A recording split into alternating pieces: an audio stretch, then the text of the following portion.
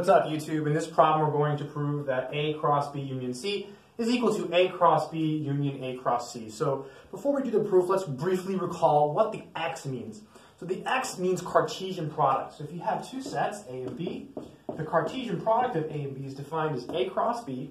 This is equal to the set of all ordered pairs X comma Y, such that the first component comes from your A, so X is in A, and the second component comes from your B, so Y is in B. So it's a set of all ordered pairs where the first component, your X coordinate, if you want to think of the coordinate system, comes from A, and the Y coordinate, or your second component, comes from B. All right, let's go ahead and do this proof. So we'll start by writing down the left-hand side. So A cross B union C. This is A cross, parentheses, B union C. Piece of cake. Progress. All right, so this is all the ordered pairs. So it's the set of all of the X comma Y's, right? All of the X comma Y's, such that, so X is in A and Y is in B union C. So X is in A and Y is in B union C. This is equal to, so now we can break it up, right? We can write down what it means for Y to be in B union C. So this is the set of all ordered pairs, X comma Y, such that X is in A, and while Y is in the union, it means Y is in B or Y is in C. So Y is in B or Y is in C. That's what it means for Y to be in the union of these sets, right? All right, now here is the key step. This is all of the ordered pairs, X comma Y.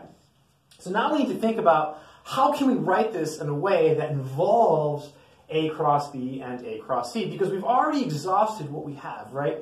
It's kind of like a one-way proof. What I mean by a one-way proof is you write down what you have, you write down the definition, right? And then right here, there's nothing else you can do except use the definition of union, right? So this means that Y is in B or Y is in C. And so now you're kind of stuck. So you have to think about where you're going. We're trying to get to A cross B into A cross C. Well, let's see. X is in A and Y is in B. That means XY is in A cross B. So XY is in A cross B. Or X is in A and Y is in C.